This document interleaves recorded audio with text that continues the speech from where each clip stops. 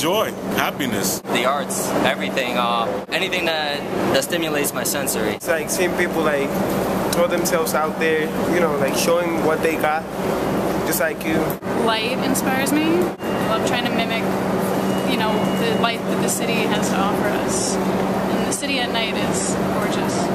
The life keeps going round and round and it doesn't end.